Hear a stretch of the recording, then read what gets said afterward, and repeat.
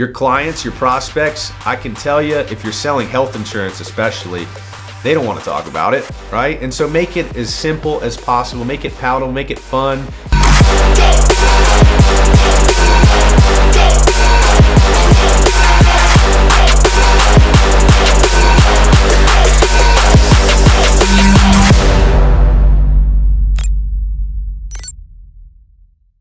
Hey guys, what's up? It's Brad Hannon here. I want to talk to you about the 3 things that you need to be talking about when discussing health insurance with your client. The only 3 things you really need to be talking about, right? A lot of times we take a simple concept, a simple process, we make it very, very, very difficult. I'll give you an example. Starting this YouTube channel.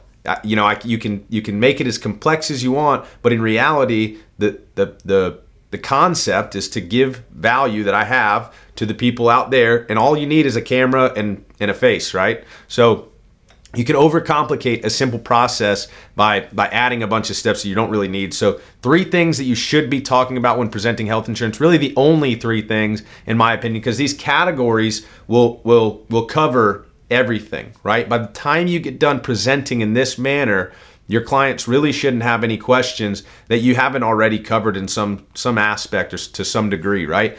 So the first thing obviously that you're going to talk about is the day-to-day stuff, right? This is like your doctor's visits. I literally call this day-to-day, right? Doctor's visits, prescriptions, labs, x-rays, networks on the insurance plan, right? If you're new and you're not familiar with some of these terms, I want you to drop it in the comments below. Reach out to me if you have questions on the things. We love to see the comments and the feedback. But so as I'm going through, if I say co-insurance, deductible, something that you're not familiar with as an insurance agent, feel free to drop it below. I'd love to answer some questions there. But the day-to-day stuff, it just basically covers everything that you would use your health insurance for on a day-to-day. Right? On the more minor stuff. Again, prescriptions, x-rays, labs, co-pays for doctor's visits, how it handles doctor's visits, whatever the case might be. And I'm going to touch on that first because in my opinion, it's the least important, right? I used to make jokes about, hey, if you want, I'll pay for your wellness. Like I tell this to a client. I only tell this to a few clients every now and again, but hey, if you want, I'll write you a check, or you write me a check every month for $200.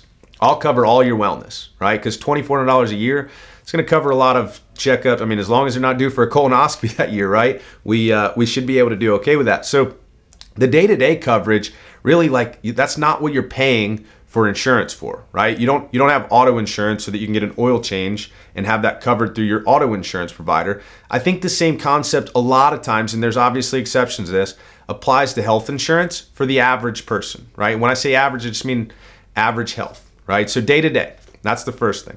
The second thing is accidents, right? Accidents happen. That's one of the major reasons we have health insurance. Still not the reason we have health insurance, but still one of the major reasons, right? Because accidents can get costly. Broken arms. I recently had a friend fall out of a tree stand, like literally. Thankfully, he's covered with me, but he literally fell out of a tree stand, busted his hip open, chipped a piece of his bone on his hip. So accidents happen, right? I'm here to tell you accidents happen. I've got a 2-year-old. Right? 2-year-old boy, nonetheless. I see accidents every single day. Thankfully, those accidents haven't landed us in the hospital or anything just yet, but the accident scenario is obviously one of the major reasons why you have health insurance because, they happen, right? You don't know they're coming. That's why they call them an accident.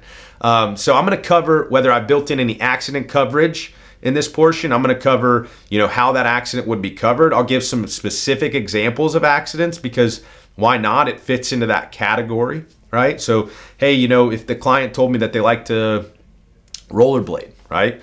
Hey, if you're rollerblade, you mentioned, Mr. Client, that you love to rollerblade, right? If you love to rollerblade, then I can imagine you've probably fallen a couple times. So let's just say, I know you're probably really good, but you might have fallen a couple times, and maybe someone throws a stick in front of you, I don't know, and that might not be an accident, then it's an on purpose, but you fall, you break an arm, you break a leg, you break a toe, whatever the case is, you're only going to pay $250 because that was an accident, and you've got up to $10,000 worth of accident coverage, right? Or the money to cover your deductible, right? However you've built that plan. And again, if that's confusing to you, I want you to drop in the comments below because there's a certain way that we like to bundle our plans that make this accident portion really, really appetizing to the client, right? Really palatable. It makes sense. And so, as we close out the accident section, I'm going to talk about, or the accident category, if you will. I'm going to mention, hey, and you might be noticing the worse your situation gets, the better this plan is actually going to cover you. So, you know, for the day-to-day side, and this is just a general outline, right?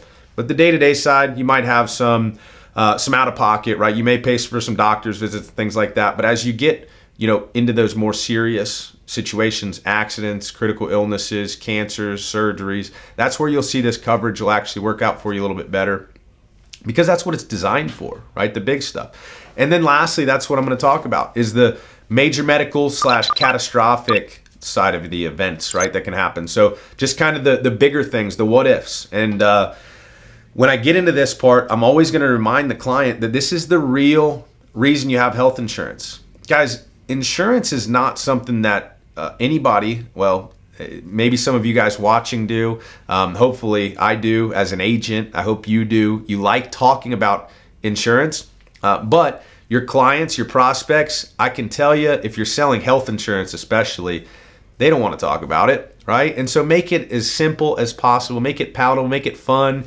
Understand where they're coming from and meet them where they're at. So, you know, hey, Mr. Klein, I understand that health insurance sucks. I just try to make it suck a little bit less. I'm trademarking that phrase too, by the way, so don't try to steal it. But hey, I know insurance sucks. I just try to make it suck a little bit less.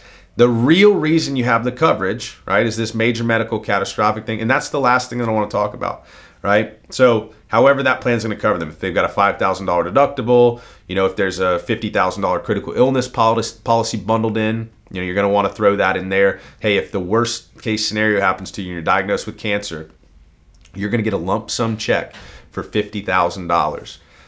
And as my man J.R. Jordan likes to say, would you rather, if you were diagnosed with cancer, would you rather get a check in the mail or a get well soon card, right? I don't know, but I'd rather have the get well soon card with the check inside, right? And so throw some things like that in there. You know, I definitely will say, I understand insurance sucks. I just try to make it suck a little bit less. Like, I will agree with the client more than I disagree on, hey, this plan, it's all right. You know, it gets the job done, so to speak. I explained to my clients that, hey, I'm an optimist in every other category of my life. But when it comes to insurance, because I have your best interest in mind, I'm a realist, right? I want to be realistic, right? I don't want to take an optimistic approach that hopefully this plan will cover you better than it really does. I want to take a really realistic approach, and I want to share the good, the bad, and the ugly with the client. So again, I hope that helps. I want to keep it simple. I want to just dumb this down. I always use the KISS method myself. And so if that makes sense to you, great. I hope that helps. If it doesn't, if you have questions, if you have other things you'd like to see, throw it in the comments below. Make sure you like and subscribe and stay up to date with all that we're doing to add value in the under 65 health insurance space.